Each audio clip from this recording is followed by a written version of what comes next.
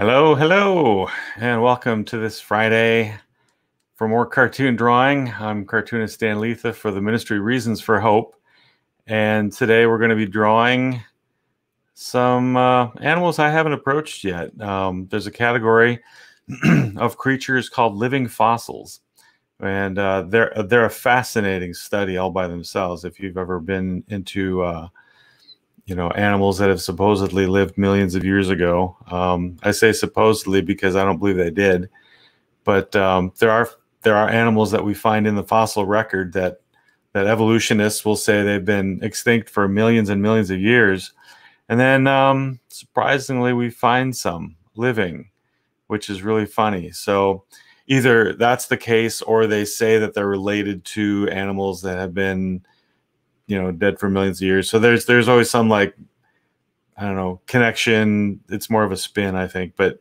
anyway, they're fun to think about. And from a biblical point of view, of course, they haven't been dead for millions of years. The earth isn't that old. So, but there are a couple that I picked. I was watching a video on this one was titled something about living fossils. And so I thought, hey, that's kind of a cool topic. I'll pick a couple of those.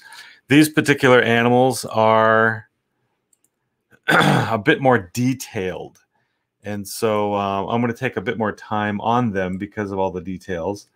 But first, before we get into that, I wanted to show you something. I'll do a little show and tell. Something that I produced this week that made it into a national. I don't know if it's not a TV program, but it's a national blog, podcast. I guess more of a podcast. Steve Deace is a nationally known radio talk show host type of guy, and those are two of his cohorts with him. So I did this artwork as a thank you to Steve Deace and his guys for the support that they've shown our ministry Reasons for Hope over the years. And Carl Kirby was interviewed by Steve Deace just yesterday, and so I had prepared this artwork for Carl to show to Steve, and so this actually showed up on the radio program. So if you want to check it out, just type in Steve Deace, D-E-A-C-E, on YouTube and look for yesterday, June 24th's program. It says guest Carl Kirby on it. And then right at the end section, say about the last 10 minutes or so, that's where you'll find the artwork. So I just wanted to kind of show that off. I liked it. I think it turned out really well. It was a lot of fun to do. And I'm hoping that that's a bit inspirational for you guys too. So, all right, so let's get going on these creatures. Now, the photos that I'm using for these things is they're copyrighted, and so I can't show the photos on my broadcast here, but I can use them for reference and then draw them. And the first creature is something that kind of gives me the willies a little bit. I mean, they're really cool, and there's a form of them that live around here. In fact, they live in a lot of places. So maybe you can kind of guess as to what this particular creature is. You'll probably guess at least the general category within a little bit of time here. It won't take you real long. And you'll have in fact, if you want to post some guesses as to what this might be, we'll see if you guys are right. And I'm going to try to cartoon this a bit. They're really wild-looking creatures. And again, not a product of evolution, but of the creation. And then, of course, there's aspects of these creatures that are obviously something changed from the fall. So there's everything's changed because of the fall, but some things are a little bit more obvious in that way, I guess. So this is a snapping turtle. And a while back, I was asking my wife, what other animals should I feature on my YouTube and draw it and know it? And so she said one of them was a snapping turtle. So that's good reason to draw it. Now this creature has wild detail on it, so I'm gonna try to go super fast and get in some of this detail. They're very cool creatures. If you know anything about the snapping turtle, they've got a tongue that has like a little thing on the end of it, and they go fishing. And they're lightning fast. The reflexes on these things is just beyond blink of an eye. And so the fish will come down to get this worm that it sees in the mouth of it doesn't know the snapping turtle's there because it's so well camouflaged. And when that fish goes to get that meal, it becomes a meal. So really cool design. And if you look at the photos of these creatures, I think part of the reason why people like to think of these as prehistoric is because some of the odd-looking creatures in this world tend to get a spin on them. Like they don't look like normal animals that we see all the time. And so either they look like aliens or they look prehistoric, or there's always some kind of,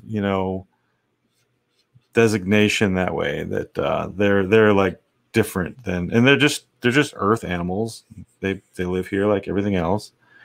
They're not seen as commonly as some animals, and they've got all this like frilly detail and weird looking structure to them sometimes, and a lot of times, as if you've heard me talk on this before in the past, some of that weirdness, because they're so uncommon looking and they've got frills and appendages and all kinds of cool looking stuff on them. Movie people love to make aliens in movies based on these things. And so when we see the actual animal that was used as the reference, we say, hey, it looks like an alien. Well, we got it backwards. No, that alien looks like a snapping turtle, or that alien looks like, and look, there's all this like spiky little details on them. It's just so cool looking. You could spend a lot of time, and I'm just sketching this thing out. Now, that's just the front of it, and it's got all this, and even the eyeball. It's got like this cool looking, I think it's part of the camouflage that God has built into the snapping turtle. So the eyes won't be seen, and then that would scare off the prey. It's almost got like a pig nose on the end of a little thing that sticks out there. I'm assuming that when they need to take a breath, if they don't want to give away their position, they just stick that above the water, get a breath, and then come back down. And it's a very stealthy way to kind of do that. Now, if you know anything about snapping turtles, the smaller variety live around where I do in Kentucky, and even up north in Michigan and Wisconsin and Minnesota and places. There's all kinds of snapping turtles up there, and they're not something friendly to have around. But if you do research on them and you look into the family of snapping turtles, there's a monster one called the alligator snapping turtle. And I was shocked when I found out that particular one, actually you can find them way up into Kansas, and they tend to live in like riverbeds and mud, and I thought, man, this creature it makes more sense like in Louisiana where it's swampy and stuff, but you can find these things way up into Kansas, which is weird. And alligator snapping turtles, I mean, snapping turtles themselves are, oh, we've had some my reference is covering up your comments, and so I'm kind of going back here. Let's see. We have a guess. Let's see, Nautilus. I guess that was way back when I was drawing it at the beginning. So that's a good guess. Let's see, another guess, or horseshoe crab. I was probably drawing a little more detail at that point. Let's see, snapping turtle. Got it. Okay, and then yeah. I guess it's turning out a little more realistic. I guess if you look at the reference I'm using, this is a bit distorted, but I'm so enamored with the. I'm trying to find my. Oh, here we go. Okay, there's so much cool detail in this that sometimes you kind of forget to go cartoony. So there's some cartoons too. If you look at different artists that do caricatures, in particular, that they've gone super realistic, but it's distorted. The skin, you can see the pores in the skin, and so it's not a cartoon at all in the sense of, you know, like looking at Bugs Bunny or something. But so there's a form of cartooning that is like super realistic, but then distorted too. So maybe if I were to finish this one and, you know, airbrush it and all kinds of stuff like that, then I would probably go for something like that.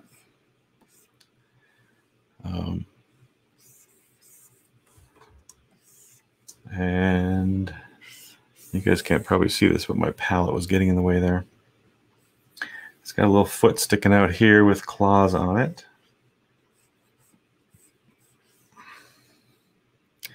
I guess as far as showing construction, I haven't been real strong in that in this presentation.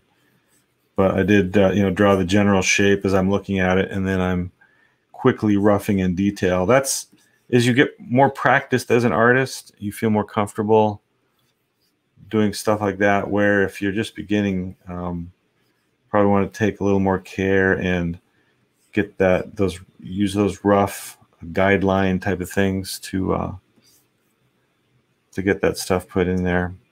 Now, if this particular photo doesn't show a tail, but alligator snapping turtle, or snapping turtles in general, have the coolest tails. And so if this tail was being shown, it would probably, you know, go around like that. And they're thick and long. And they've got like this thing on the back of them. Now, my daughter and the daughter of a friend of ours, over the years, I've taken them down to the river here, and we've gone looking for minnows and salamanders and all kinds of stuff. Have like a little river exploration time. And one year we found a snapping turtle, and so I went over and I picked it up because I've seen a lot of people in videos and stuff, and they pick them up by the tail, and that was a mistake. I heard something go like that, and I think a bone dislocated or something like that in the snapping turtle. It wasn't a huge snapping turtle, but it was big enough. And so afterwards I went and looked it up, and I thought, oh, that's not a good thing to do. So don't pick them up by the tails if you find them. But again, look at all this rich detail that they're kind of monster looking creatures, but super, super cool.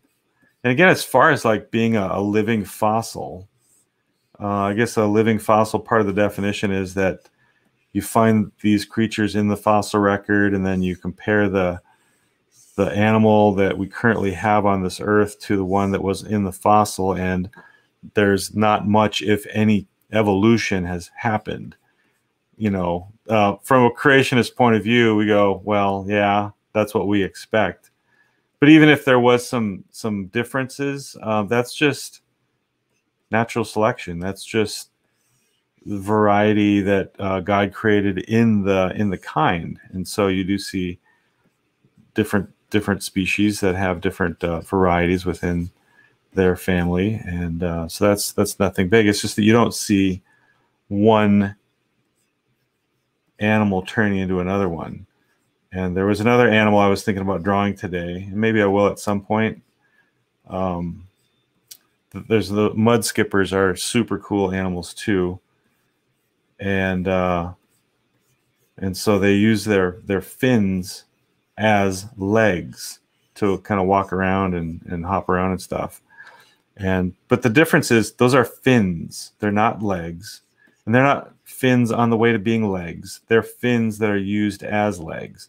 You know, like if you've seen penguins swim underwater, they fly. They have like their little wings are like flippers, and so I guess someone would say, well, they're on the way to being fish because they use their wings as flippers. No, they're just something that's used for something else too. I mean, humans we use our arms and legs for, you know, crawling and we swim with them too, but I'm not on the way to being a fish.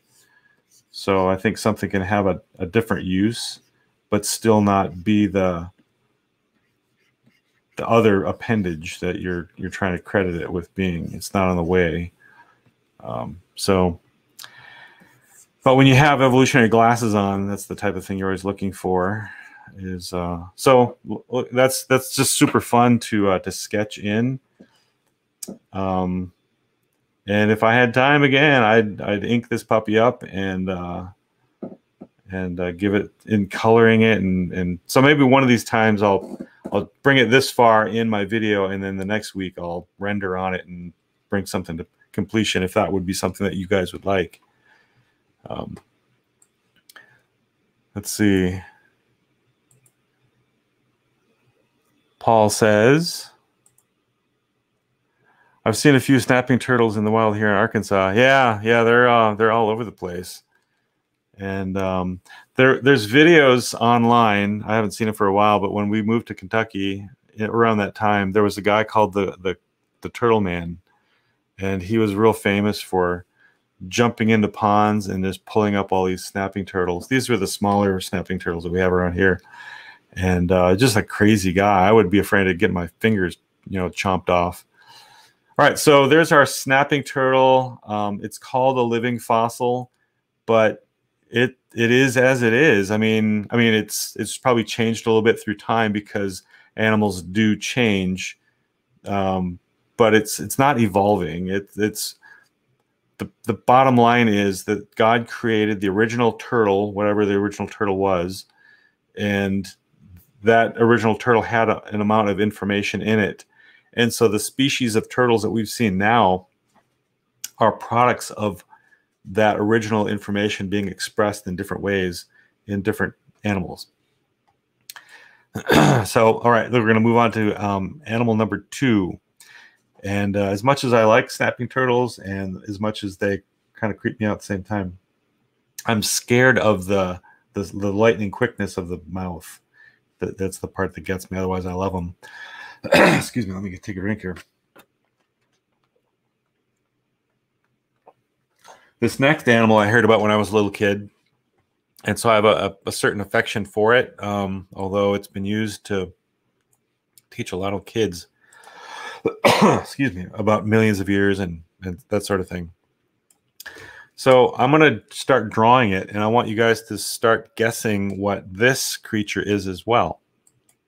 And I'm going to see if I can put my comments over to the side here so I can actually see them.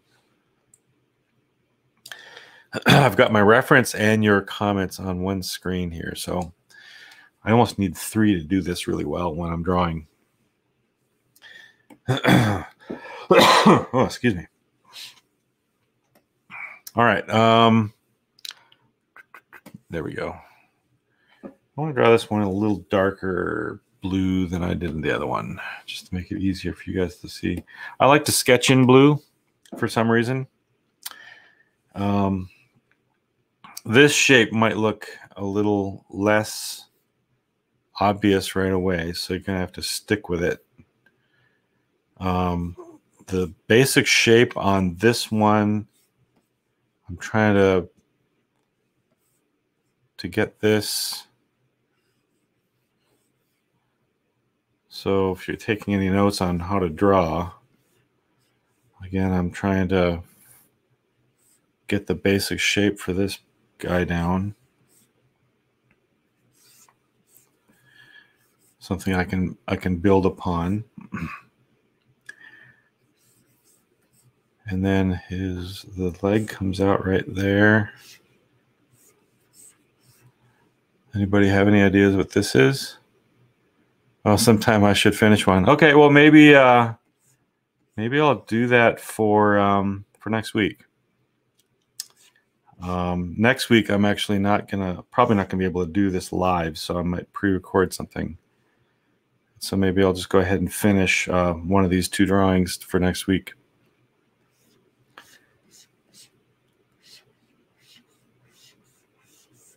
So guidelines are very handy to help.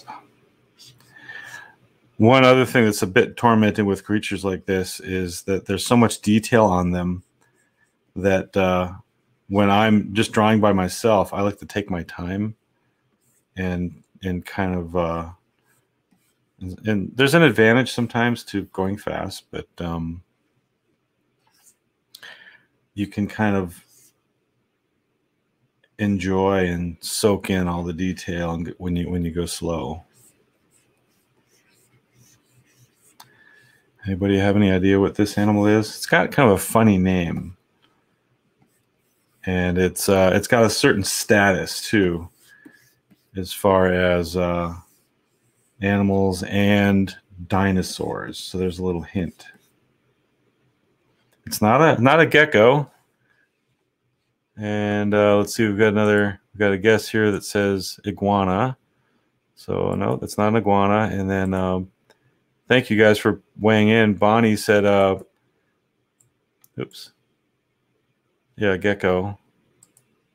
But those are really good guesses. I don't think those animals have quite the connection to dinosaurs that this one does. And I'm kind of surprised, though, in a sense, that this one has the connection to dinosaurs that it does, because dinosaurs are defined as animals that have their legs underneath them. And, you know, some animals have, they look like they're doing a push-up. Their legs go out to the side, and those technically aren't dinosaurs.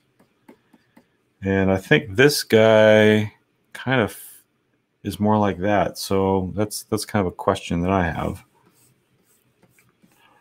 The first letter of this particular creature comes from more towards the back end of the alphabet.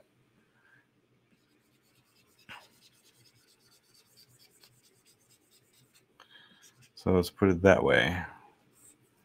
And he's got some little frill type things on him. It's got some detail that goes to the side, down the side like that. And I'll give you another hint. You can't find this particular creature in the hemisphere that I live in.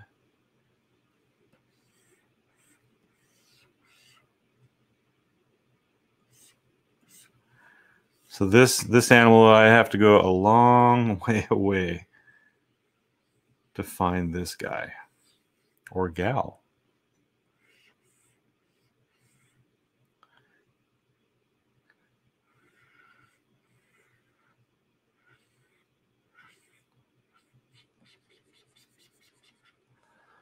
Now, it's got the coolest shaped head. And one reference that I have has the mouth open. Sea-based iguana, no. Monitor lizard, no. Komodo dragon, no. Good guesses. Excellent guesses.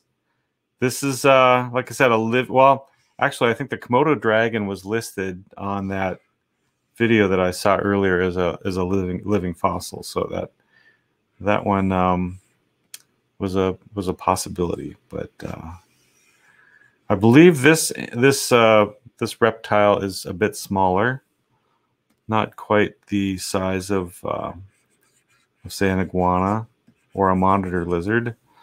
Monitor lizards tend to be very large. Not all of them are, but I don't think this one's turned. I'm not doing this guy justice, put it that way. Probably have to sketch on him some more to kind of correct the shape. In fact, part of the problem is that I think I put the eye too far back. Here, let me scooch that up a little bit more.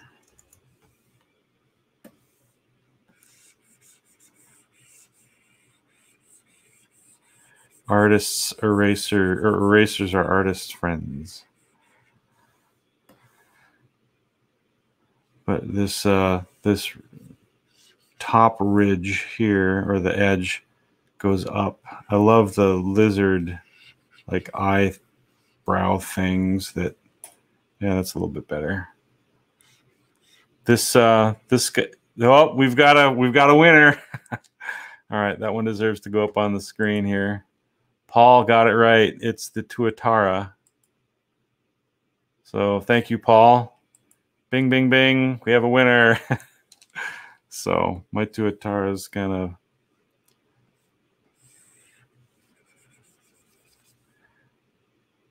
it's kind of one of those, the live. It is a bit trickier to draw than the other. The turtle was easier. Boy, I'm gonna have to go back and do some plastic surgery on this guy. But they're so full of rich detail. They're just fun to draw. And again, they're say millions of years. You always hear that with the tuatara, and they always hear about the age of the dinosaurs, and so they kind of try to make it a real, the long ages type of thing, and so that triggers in your mind when you see one of these tuataras. You go, oh yeah, the age of the dinosaurs, but that's just a fiction. That's just a belief system. And it's not consistent with scripture. So when you see these animals that they call living fossils, think, yeah, it's because it's not that old. It's cool that we still have them around, but it's not as big a miracle. Not that people that tend to be evolutionists like to use the word miracle, but a creationist isn't shocked at all. In fact, if we did find a dinosaur living on Earth today, that wouldn't be something shocking to a creationist, a young Earth creationist, because the Earth isn't that old. In fact, fresh dinosaur flesh has been found in fossils. Unfossilized dinosaur blood vessels and such have been found in different fossils. And evolutionists well know this now. It was an evolutionist that discovered that. So they're actually actively breaking open some fossils that they wouldn't do that to now, to find the blood vessels and other tissues inside dinosaur fossils. But they're scratching their heads trying to think, how in the world did this thing last millions of years without fossilizing or rotting or whatever it is? So it's fun to watch that, but it's sad at the same time, because they will not touch the age issue. They have to have age, long ages, basically because age replaces God. Age is their God. as a Bible-believing Christian, people say, well, how did everything come to be? Well, it's the product of a creator God. And for people that don't believe in a creator God, you know, you got to rationalize, well, how did everything come to be? Well, it just happened over a long period of time. To say that everything happened in a short period of time, that points to God, because, you know, nothing's going to just pop into existence unless somebody spoke it into existence. So, but when they're looking at fossils and animals and things like that, they always, people that, now there's theistic evolutionists too, so that kind of muddies the water a bit, but particularly those that don't want to believe that there's a God have to have the time. And so when they look at evidence that screams, I'm anthropomorphizing the evidence, because evidence needs to be interpreted. But it's puzzling to them when they see something that shouldn't be here, that they would have never guessed would have been here. In fact, it was an accident that original dinosaur flesh was found. Well, I'll give myself probably a C on that one. I want to stop on that one. I think I'll probably finish the snapping turtle for next week's video. So, so we'll go back to him, and I'll ink him and color him for next week's video. But again, I hope you enjoyed watching me sketch and just kind of chat about living fossils. Again, finding animals like this that are also in the fossil record are no big mystery to creationists. And it's fun but sad to watch too, when evolutionists kind of scratch their heads. But as the Bible says, when we leave God out of the picture, when we don't want to listen to his word, that's suppressing the truth and unrighteousness. And so it's really sad to watch people doing that. And just pray for your friends and family, especially that might be caught in that trap of trying to figure things out apart from God's word. We need God in all aspects of life, and when it comes to the past especially, to depend on what he says, what he's revealed to us. We don't have to do a lot of hard work. In a sense, the foundation for understanding things has all been given to us. We just have to look at it and read it and believe it. So, but check out more of our resources on the Reasons for Hope YouTube channel, and we're also on Facebook and our website r4h.com. So R, then FORH.com. And if you haven't downloaded our app yet, I would highly recommend that. Go to whatever store your device uses. Let's see, Roku, Google, I can't remember the stores now, Android and Apple. I think that's roughly about it. And go there and search in for Reasons for Hope, and then download the app that has the little asterisks on it, the blue asterisks. And then you'll get access to all kinds of Reasons for Hope materials for free, completely free. And you'll have a treasure trove of witnessing materials and materials that encourage you in your Christian faith. So, all right, this has been Dan LIetha for Reasons for Hope, and I thank you for all you guys that weighed in. It just encourages me to see these comments, and for people watching me live. So, pray for me as I'm at Bible camp next week, and watch for my video. I'll finish one today, and then you'll be able to see the end result for next week's cartooning program. So, thanks for joining me. Have a great weekend. Bye.